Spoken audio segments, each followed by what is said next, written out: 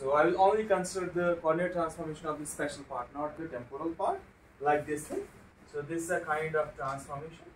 So x bar is our new coordinate, x variable. Okay. So this I can write as e raised for gx. Now differentiate it. So what it gives me?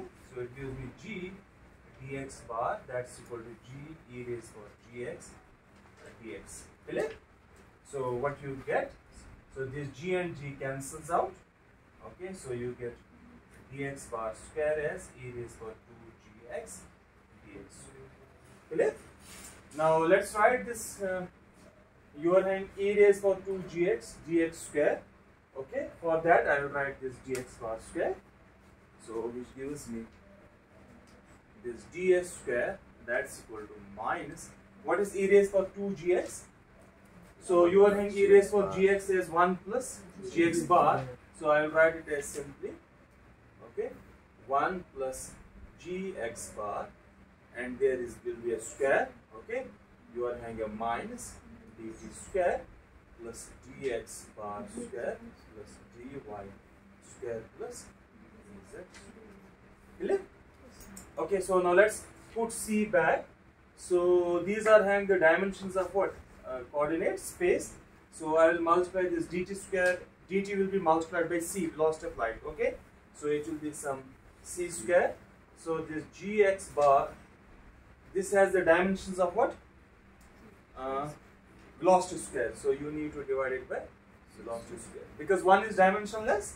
So this has to be dimensionless. Then you have to divide by what? C square. What is the g? It is meter per second square, is it? So what is x? It's meter. So it is meter square second square divided by c square. So you get c square dt square plus dx bar square. Okay, so I will now. Okay, so let's see that. Okay. Yes. I have put c back. Okay. So now, okay. So now look here. So when we are moving from an inertial frame to the non-inertial frame of reference, so we are getting a line element like this thing. So these are actually the coefficients of the metric, is it? So what this is? So this I can write as G00, is it? Can I write it? Then what this will? Okay, so I can write it like this thing: G00 c square dt square, then plus G11 dx bar square plus G22 dy square plus G33 dz square. Are in other, okay, there is no cross terms x, y, y, z or z, t. Clear? So in other words, what I am getting in a non-inertial frame of reference, I am getting a metric which depends on the coordinates.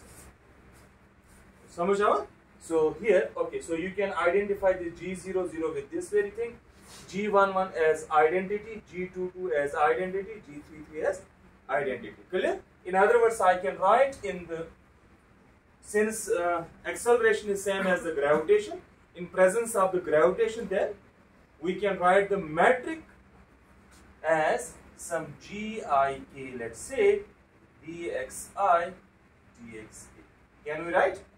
Where GIK is in general dependent, okay, space-time dependent,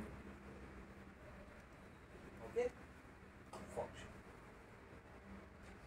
Samajh? Got it? So in flat space-time, what this G is, or if you look at the Minkowski space, this G is simply, or we write it in terms of eta. So that's -1, 1, 1, a constant matrix. Here, the metric is what? A coordinate dependent function. Samajh aawa? Okay. So what does it mean? What does it mean? So the gravity effect is the geometry, is it? Or in other words, the there is an interplay between the gravitation and the geometry, is it? Samajh aawa? So we'll see actually the geometry gives rise to the gravitation, and the gravitation curves the space-time or the geometry, is it? So samajh aawa? So now let's look at, everybody got it? So in present, since we are looking at the equivalence principle, we are looking at an observer who is moving at a uniform acceleration. So a uniform accelerated frame is equivalent to a frame of reference which has gravitation, is it? So in other words, in presence of the gravitation by equivalence principle, the metric is we get a metric which is dependent on the function, space dependent function. Clear? So here it is actually a trivial example. So while we get only these this time coordinate, okay, which gets affected by this gravitation. So it has an implication. It has an implication. The clocks run slower in the gravitational fields, is it? Or the gravitational field affects the clocks. That's why I put it in this very fashion. So you will see in a moment where all these components will get mixed. Okay. So any question? Any question?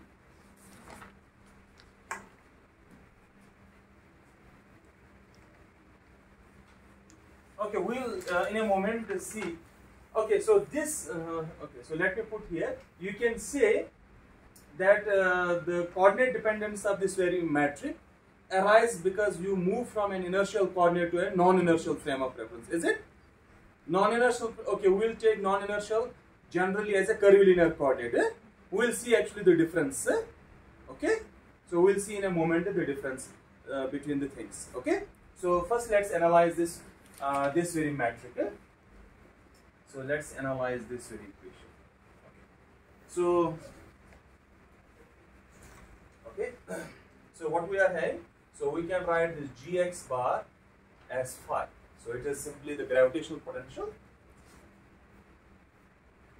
So the gravitational potential. So therefore our this gs square is simply equal to 1 plus phi by c square dt square. So let me write. Okay, so let me now write dx square. So simple. Okay. So dy square dz square. Okay. Okay. So what we are having, the first result. Okay. So let's interpret these things. Okay. So let's interpret. So we are having two results at hand. Gravitational fields. Okay. So these are the two results at hand.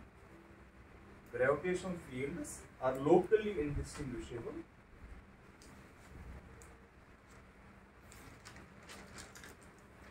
Indistinguishable from accelerated frames, from uniformly accelerated frames. So that's your weak equivalence principle, is it? Okay. And second is this is the result of what we have at hand. And second is in the accelerating frames are described by a line element like this thing. Okay, so let's call this as equation 1. Accelerated frames. So this is a very important result. Accelerated frames are described by line element. Clear?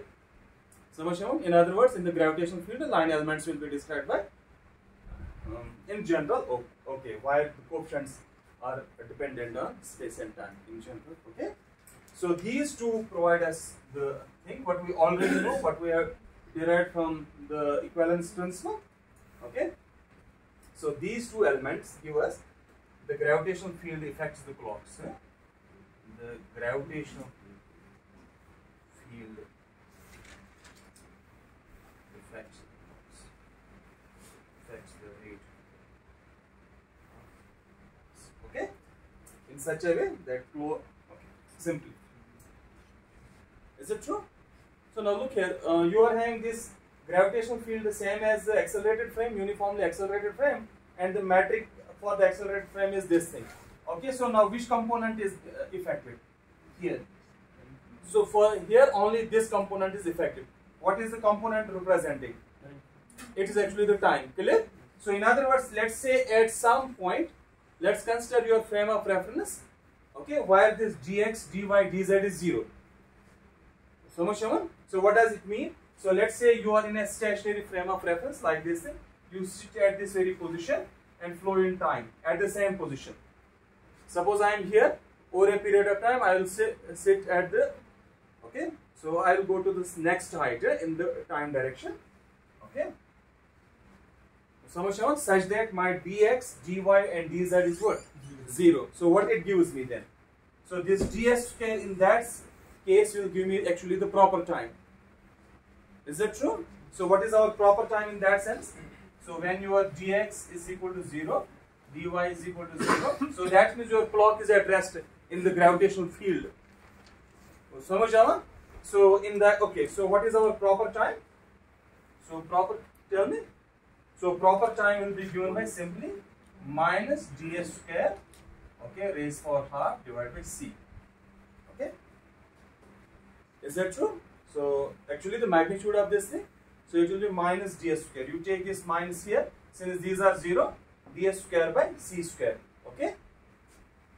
So this is the proper time. What is that? How much is that? So it will be simply 1 plus 5 by c square multiplied by time. Okay. Multiplied by some time, let's say time t. Clear? So in other words, in the gravitational, this is the result what we already obtained earlier. Okay, so in other words, okay, so let me write now. So this time, this t is actually the time measured by the clock in absence of the gravitation. This tau is a time measured by the clock in presence of the gravitation. Samajh aa? Got it? Clear? So in other words, okay, so let me write it this way. So this consequence out of these two things, so we write then my clock, okay, like this thing. Let me write delta t. So that is something 1 plus pi by c square, this delta t, and this is the time read by clock in absence of gravity, okay, and this is time where in presence of gravity. And in presence of gravity, that's why it depends on what? Phi. Samajh aa? Is it clear? Samajh aa? So now let's look at a metric of a clock which is at rest in the gravitational field. Let's say it is not moving. Let's look at in a frame of reference, yes, where there is a gravitation and the clock is rest at that very frame of reference. Let's try to figure out what should be the line element. Okay? So samajh aa? So what is the line element? So usually we write line element like this thing. In presence of the gravitational field, it will be like this thing, dxi dx. Clear? So now we have arrived at this very conclusion. Okay, so let me put it this way. We have arrived at a conclusion from this accelerating frame of reference that in presence of the gravity, the line element, okay, will be always defined like this thing. While the g, the metric tensor, will be dependent on the space-time functions. It will depend on x, space-time coordinates. Clear? Samajh aa? Now let me consider a clock which is at rest in the gravitational field. Let's say here we are having a clock, is it? It's at rest in its own frame of reference. Let's try to figure out what should be the line element for that clock. When it is at rest, what it means? Okay, so let me write. So let's write it. So let me write for a clock at rest in gravitational field. So what it means? So I can write like this thing. ds square. Let me write g0 0 of x. So it is dx0 dx0. Clear? Then I will write the other components. So what that means? So let's say g01 dx0 dx1 plus dx all. Samajh aa? So when it is at rest, what does that mean? So at rest means special components are what? 0. So dx1 is equal to 0, dx2 is equal to 0, dx3 is equal to 0. Samajh aa? So that means all the higher terms, that will be 0 because they will contain the differential of the coordinates. So this contains only the differential of the time. dx0 means c dt. Okay, so this means c dt multiplied by dx. Let's say dx1 is dx. Clear? So summation. So it means that for a clock at rest, all these terms will be 0. So what we get?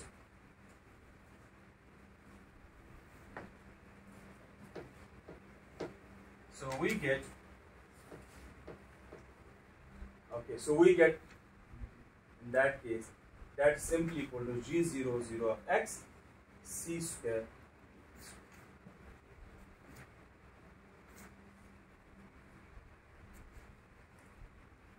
okay. Samajh? It is for a clock at rest. Okay, so now what should be the nature of this G00x? Because in the gravitational field, what is changing? The clocks move slower, is it? Or in other words, the rate of the clocks changes in the gravitational field. So this component gives me, this coefficient gives me the rate of the clocks. Or in other words, it will give me the scale at which the clocks are ticking. Because it is multiplying the time. Clear?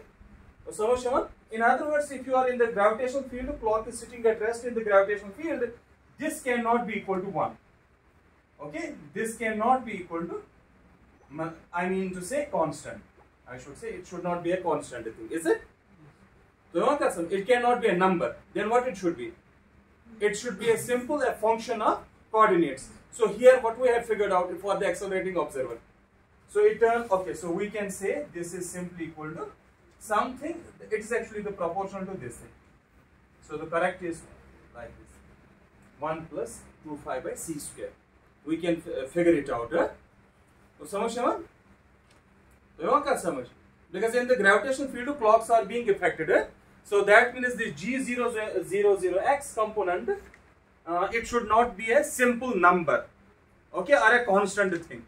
It should be a dependent on the potential at that very point. Samajh? Because potential at a given point specifies your gravitation. How strong is the gravitation? Okay? Clear? Any problem? Okay. So this is these are the consequences what we have already derived. Okay. Now look here. Now if you see G00x is proportional to this potential, is it? So in other words, the metric here. Okay. So this okay. The metric here. So it will depend upon the potential at which you are evaluating. Let's say the line element. Clear?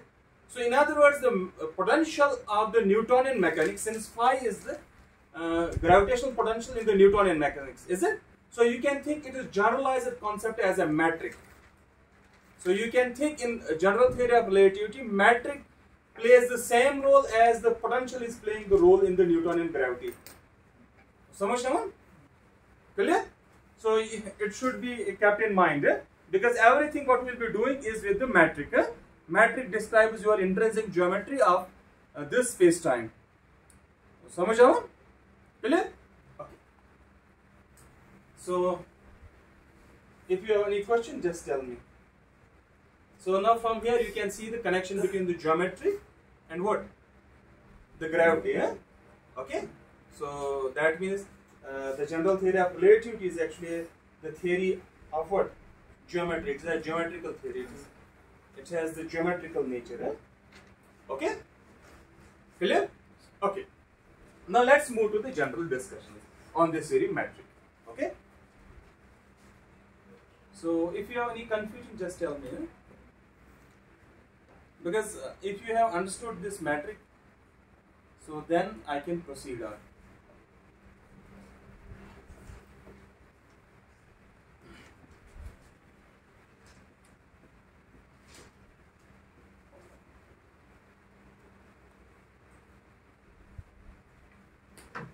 Okay, so now how to study the gravitational theory?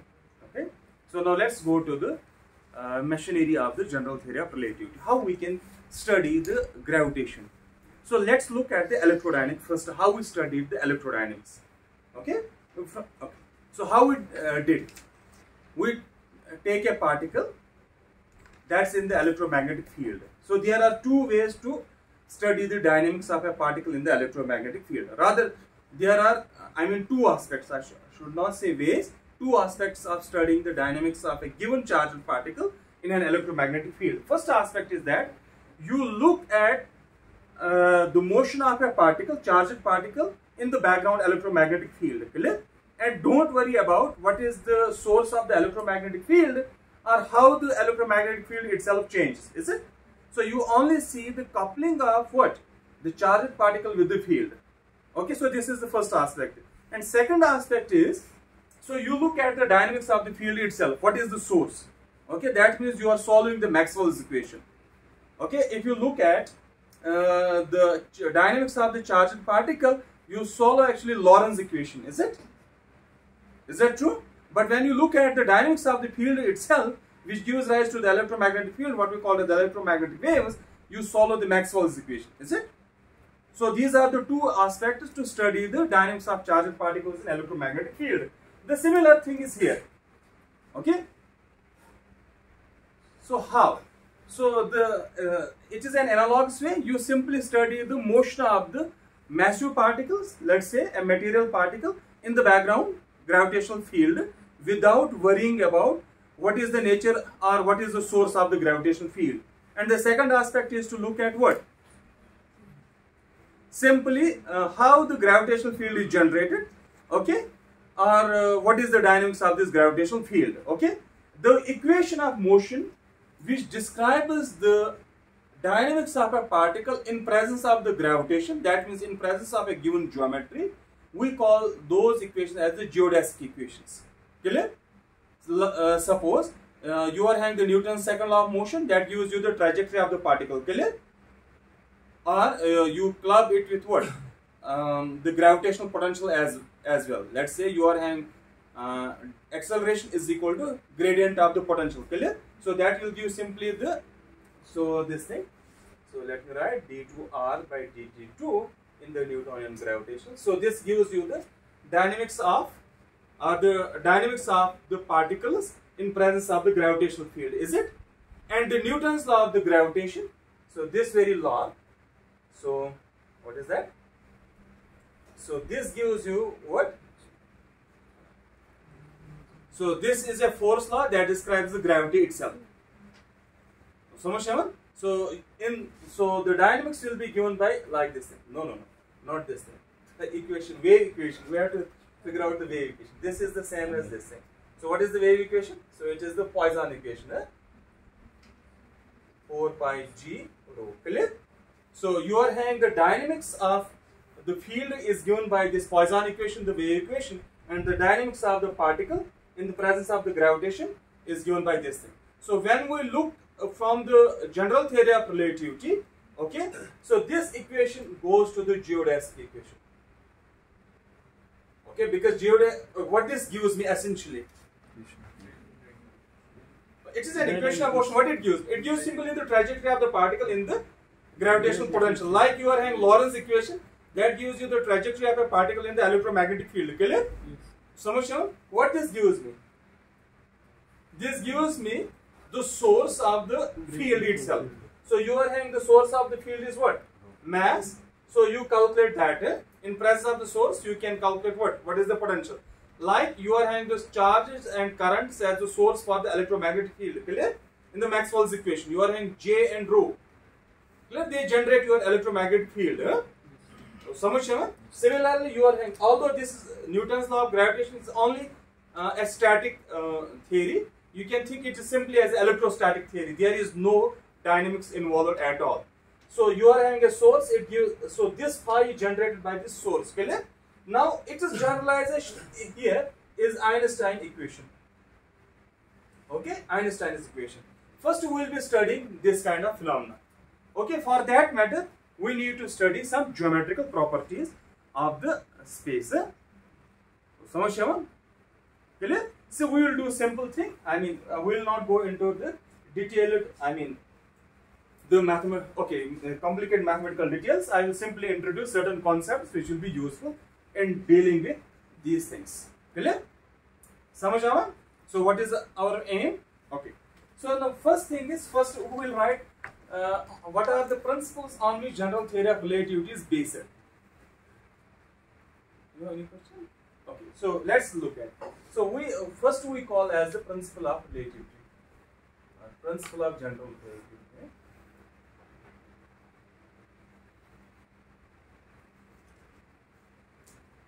Okay, it says all observers are equivalent, whether they are inertial or non-inertial. Every observer This is very important.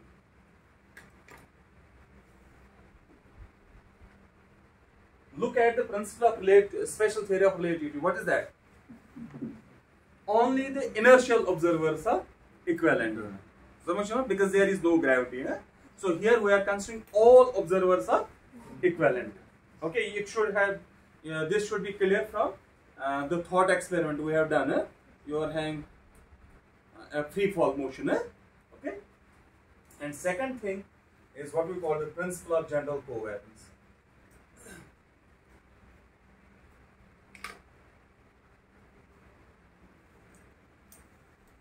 So this, okay, so equation of physics should have tensorial form.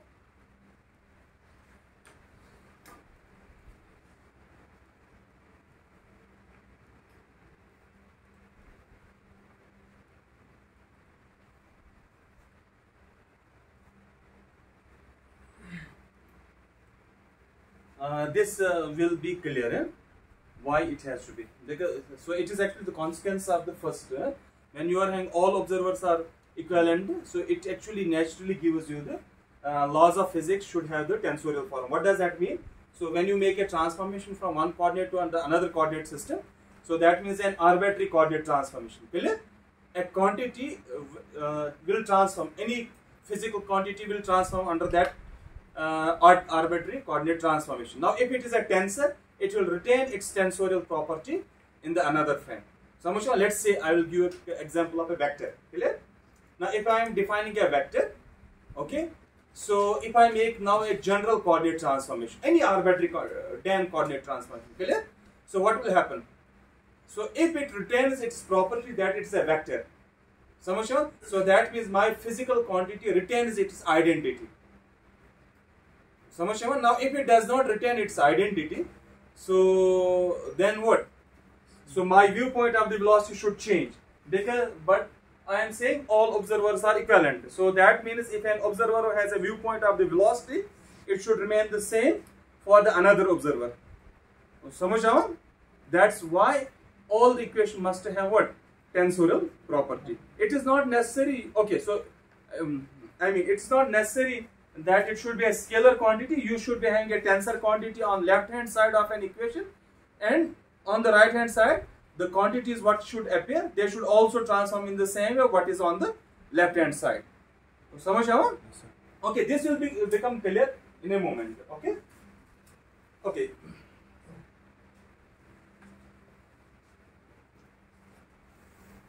Okay, so let's begin with. So we'll start with the line element. So now we see in the gravitational field whether you are, okay, so whether you are till now we have done only the weak gravitational field. Now we will be saying this for whether it's weak or strong, any kind of gravitational field. Clear? Okay, so these laws are for any kind of gravitational field, not necessarily the weak one. Clear? Okay, so now in presence of the gravitation, we have the line element like this. Okay, so I should put it as x. So it depends on the coordinate. Clear? So if I take my space time to be only 4-dimensional, I mean 3 space and 4. Okay, so first thing, so this is a coordinate dependent function.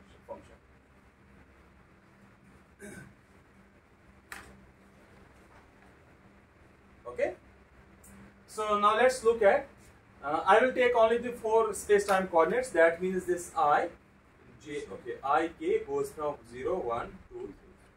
Okay, so these Latin indices move from 0 to 3, but the Greek indices I will take only from 1 to 3. So that is the notation we are forming. Okay, so now let's look at this. GIK is always a symmetric matrix. Okay, so you can see from this very point, you can take this GK, GXK here, DXI here. That means you can interchange I and K. So this very object will remain symmetric. Clear? Is this a symmetric quantity if I change? Okay, so let's look at. So you are having DXI, DXK. This is same as what? If you interchange I and K, this is same as, okay, like this thing. So that is same as what? DXI, DXK. So that means it is a symmetric quantity. Okay? So implies this is symmetric. So when you are having a symmetric multiplied by any other function, it means this has to be what? So this should be symmetric. In what? Symmetric in what? I and K. In which the indices this object is symmetric, it is I and K. So this must be what? Symmetric. If it is antisymmetric, then it is 0. Samajh aaya? Okay. Okay, so let's say if this is antisymmetric, then this must be antisymmetric. Okay? So you should know this very rule. It is very simple to prove. Take a matrix which is symmetric and multiply it by an antisymmetric matrix in the same indices. Okay? So you will see the product is always 0. Got it? Okay. So now let's say if this is symmetric. Okay, so GIK is how many components it is having? No, let's I goes from 0 to 3. K goes from what? 0 to 3. So that means it is having 16 entries. It's a 4 by 4 matrix, is it? So it's simply a 4 by 4 matrix. Now impose now the symmetry. So when I am saying it is symmetric matrix, what does it mean? So the elements over the diagonal are the same as the elements below the diagonal. Clear? So you are having this very symmetric. So this is your diagonal. So the elements here are same as here. So now let's count the how many independent numbers are there. Independent are what are the diagonal elements, is it? So these are 4. Next are 3. So next are 2. Next is 1. These elements are same as here. Okay, so we don't need to count. So how many are they? 10. So it means, so this GIK has 10 linearly independent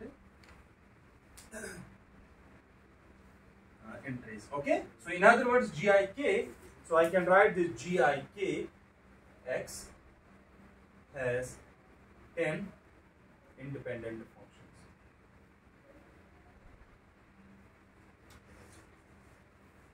Remember this thing. In 4-dimensional space-time, GIK contains what are these? Metric tensor contains 10 independent functions. Okay, it is the function, or it is a, okay, it contains 10 independent variables.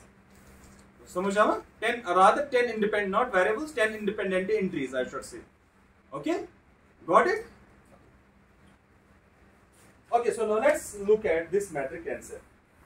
Since this depends on space-time, okay, so if you look at the Minkowski metric was something eta ik, that is the constant, like this, having only the 4 independent entries. Samajh? Now, since we are looking at the curved space-time, okay, or we are looking from the geometry, now let's look what are, okay, in how many cases this GIKX can get, okay, these coordinate dependent functions. Samajh? So now let's look when this GIK can be dependent on what, or what are the possibilities when this GIK will depend on coordinates. Samajh? What kind of possibilities exist there? So if you look at the accelerating frame of reference, just the example what we have done, we started from an inertial frame of reference, we transformed from an inertial frame of reference was simply defined by that eta ik, clear? Minkowski space-time. Now when you moved from an inertial to the non-inertial frame, the metric got a dependence on x, is it? That t component 1 plus g x by c square, is it? So that got actually dependent on what? Which on the coordinates. Samajh, this is one thing. Okay, so that arises only because you go from one coordinate system to the another coordinate system, just as a coordinate effect you can say. Another case is where this GIK, or whether there exists genuinely the curvature of the space. Okay, let's think of the sphere. Okay, I will put the example. So let me take the examples, then maybe you can see what I mean by that. Okay.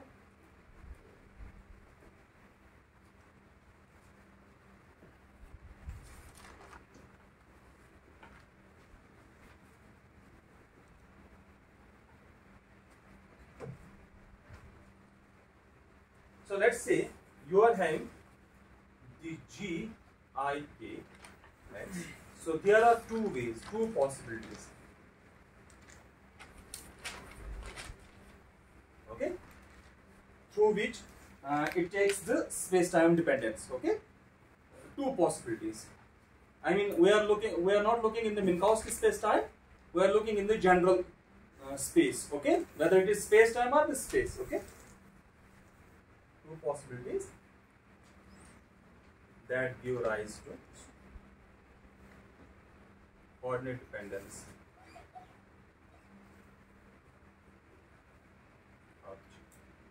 Okay. So the first possibility is, okay, if space-time is flat, that means inertial coordinate system, okay, and is described by, okay, and transform to a non-inertial.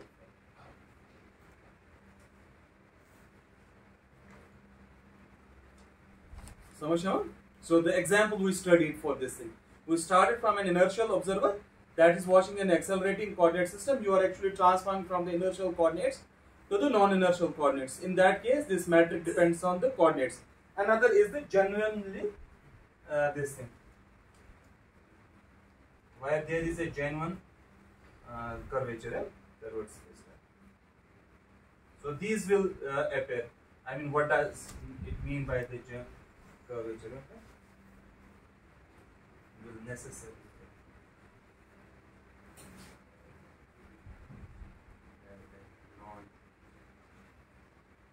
necessary for space-time dependent. Okay, so let's take the example. Let's illustrate them by the examples. Okay, so let's take the first case. Let's take this kind of matrix ds square. Okay, so let me first let's do it this way. Let's take without going to this curvature. This is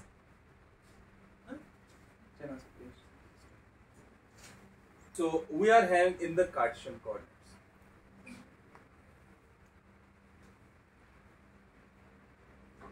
That's right. So it is something. So I will take the let's take two-dimensional case. So what it describes me? It simply describes the length of a line element in our flat space. I am not taking here timer. You take here the flat space. Okay. Let's say it is x and y, and you take actually a line segment, some line segment described by what?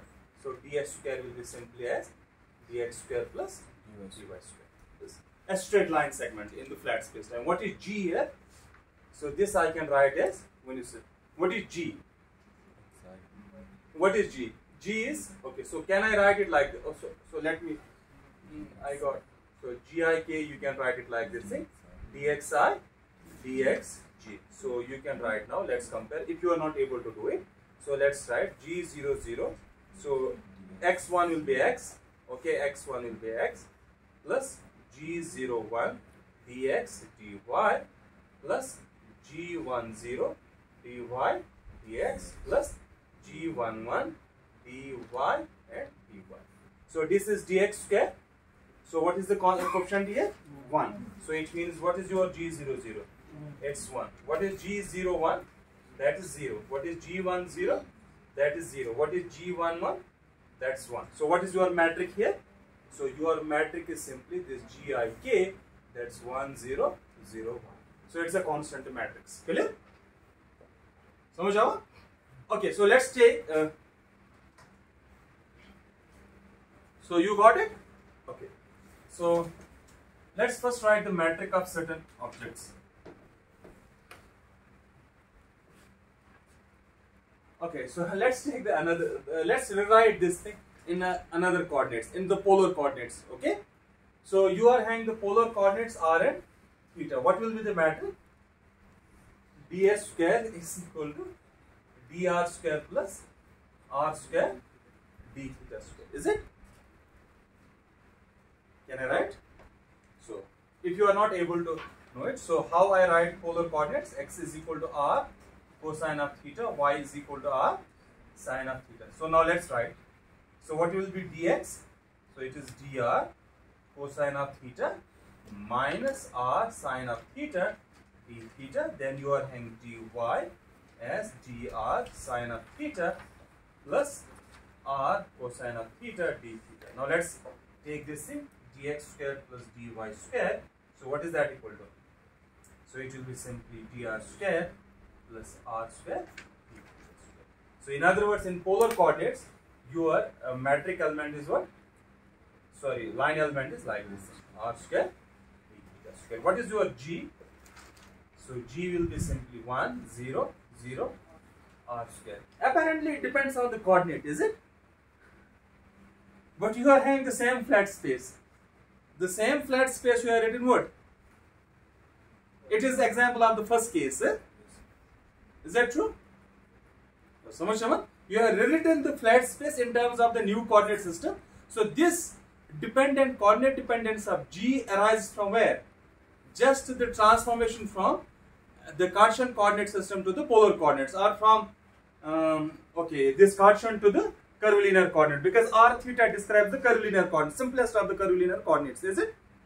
So it's simply the coordinate effect. Clear? Okay. So let's do it this way. So you got how to calculate the metric? You got it? Okay. So let's do it. Now let's go to our problem.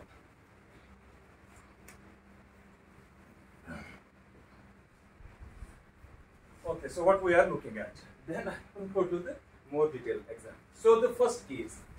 So let me assume you are having this ds square as. So let me take a coordinate system. Okay. So let's assume a coordinate system described by some alpha and beta. Okay. Alpha and beta are two variables such that alpha goes from 0 to pi. So let me check. Yes, 0 to infinity. I'm sorry. Okay, it is the same thing as r. So I will use this thing. Beta is 2 pi. Yes, equal to 0. So that means beta is the angle, alpha is what? Distance, is it? Radial distance, you can think. So now let's write in this very coordinate system the metric element, line element, sorry. So let's assume the line element in this very coordinate system is like this thing. D alpha square plus alpha square d beta square. It is the same thing. Gr square plus r square d theta square. Tisha? So what it means? So you see, since alpha is a coordinate, the metric is here a coordinate dependent. Now our question is this genuinely the curvature, or is it a coordinate dependence? Is it simply the transformation from one coordinate to the another coordinate system? That means if I write a metric, if I write the line element and from that I get a metric, am I able to perform a coordinate transformation such that I can reduce this line element to the Cartesian form, or in other words, I can reduce the metric to a constant form at least. Samajh? You got my point? What I am saying, let's say I am giving you a line element. From line element you derive what? Your metric, and it depends on, let's say, on coordinate something, and you don't know whether it's a genuine curvature of the underlying space or not. What you need to do? You try to figure out what is a coordinate transformation, or does there exist a coordinate transformation such that I can reduce this metric to a constant matrix. So Samashya, what is the metric here? Tell me. So the metric here is 1, 0, 0 alpha square. Is that true? Yes. Samashya, it is dependent on the coordinate. So for this thing, since I can say this actually the cylindrical coordinates, or you can say it is in the polar coordinates. Let me figure out a coordinate transformation. Some x is equal to alpha cos of theta. Cos of beta, y is equal to alpha sine of beta. Clear? Can I write it? Can I write it?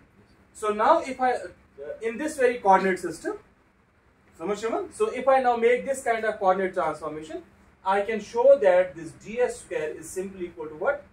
Dx square plus dy square. What this is? So what is the metric here? So it's 1, 0, 0, 1. So 1 and 1, diagonal form, is it? So that means I have brought this metric to the diagonal form. Clear?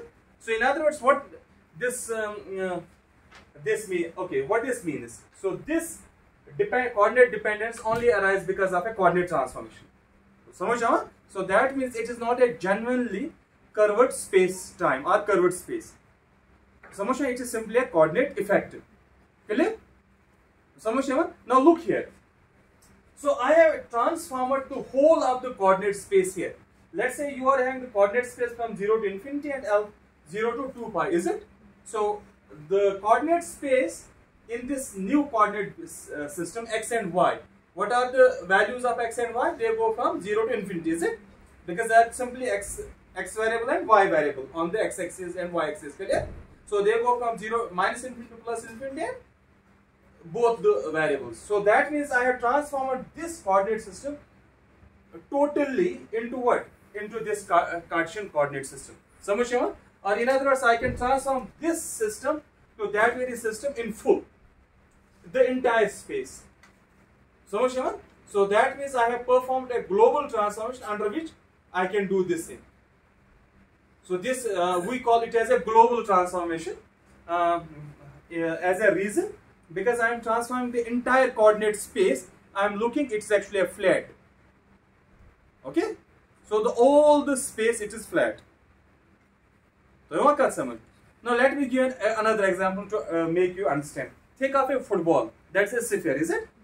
So which is the flat piece of the football?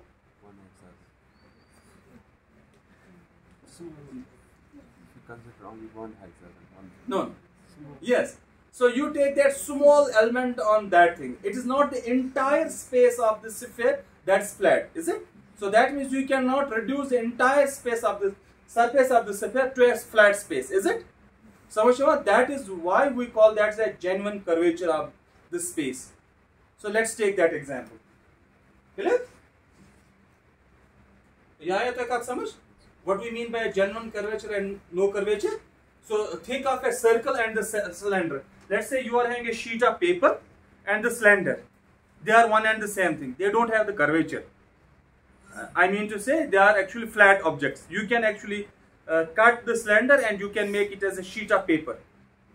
So that means the entire surface of the cylinder you can transform it to a flat space. But you cannot make the entire sphere to a flat space. Can you do it? Can you cut the sphere in such a way, let's say the football in such a way, you can make it as a flat mat? You can't, is it? So there will be always bends and so on. Clear? So let's take this kind of example. So this is the example of the first kind, the first situation where this can arise. Okay, general theory of relativity deals actually with this kind of question. Okay, whether the gravitational, okay, so gravitational effect is, I mean, whether they are due to genuinely the curvature of the space-time or they are due to the coordinate effects. So this is the fundamental question of the general relativity. Okay, so let's take the surface of the sphere. Okay, how we define the surface of the sphere? Not the sphere. Okay, so how we define? Let's say if you are having a sphere. So x square plus y square plus z square is equal to, let's say, of the constant radius r square. So this defined as me what?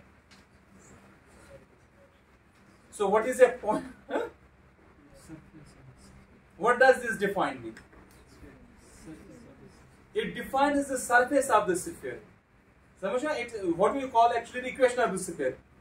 So because this is equal to r square, that is exactly the boundary of the sphere. If it is greater than r square, that it is the points outside the sphere, or if it is less than r square, it means the points inside the sphere. So I am taking here on the surface. So that means this is surface of the sphere, is it? How many variables are involved?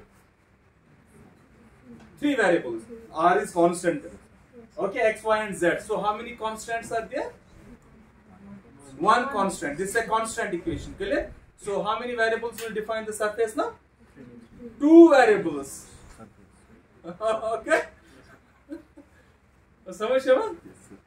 So the 2 variables. Let's say you are having in Cartesian coordinate system like this thing: dx square plus dy square plus dz square. Okay. So now from here you have to actually eliminate one coordinate. So you are having, let's say, so it will be x dx plus y dy plus z dz, that's equal to 0. Okay, eliminate one dx and you will put it only in the form of, let's say, dx square, okay, some term here, dx square plus some term here, dy square. Eliminate z. समझ आवा? तो क्या समझ? So you will see a I mean the constant, I mean the terms what will come, that will depend on x and y. समझ आवा? तो क्या समझ? Just eliminate from that very equation this dz. You need to eliminate from this very equation one dz. Let's say you can eliminate dy or dx. Okay.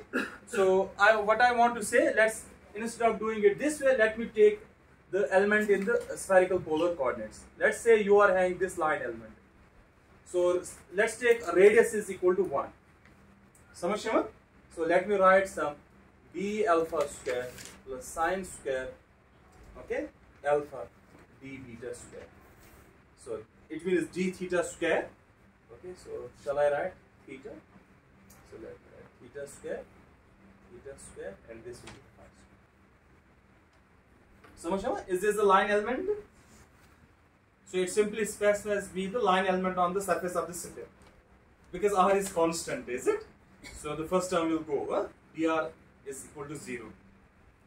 Samajh aaya? Clear? So now the point is that, can I make a coordinate transformation such that this can be brought? Okay, so now what is the this metric? So metric is simply 1, 0, 0. So that depends on what? The coordinates. Is it on the angle, this sine square theta? It depends on this very coordinate. Now the question is that, can we make this of that form, that dx square plus dy square, what we did in case of the polar coordinates? Okay, so there is no coordinate transformation which will make this, to the Cartesian form. So you cannot reduce it to the form where the elements of the G are constant. Samajh? I mean the entire coordinate system you cannot move in such a way that you can make the elements of this metric tensor to be constant. So in that sense, this surface of the sphere defines a genuine curvature. But there is one possibility what you can do. You can take a one point on the surface of the sphere. In the neighborhood of that very point, you can make certain transformations such that the G will become what? A constant. Think of the pads on the football, is it? So what they are actually? So think them as an infinitesimal pads. Samajh? You take those pads to be flat, is it? So when you take them to be the flat, what does that mean? So locally you are having a coordinate system which mimics a, the Cartesian kind of coordinate system or an inertial kind of coordinate system. Clear? So samajh? But globally it is not. So you want to samajh? You got my point? Yes.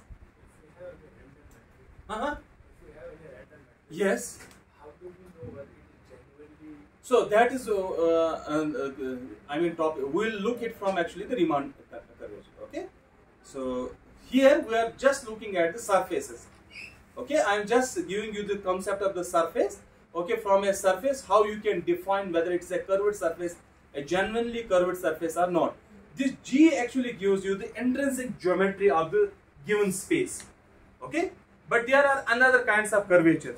Let's say what we call the extrinsic curvature. That's given by the Gauss. Okay, but we will not go into those details. We will look only at the G. Okay, when I am giving you some arbitrary random kind of metric. Okay, whether it is genuinely a curved metric or not, you need to figure out it's what we call as a Riemann curvature tensor.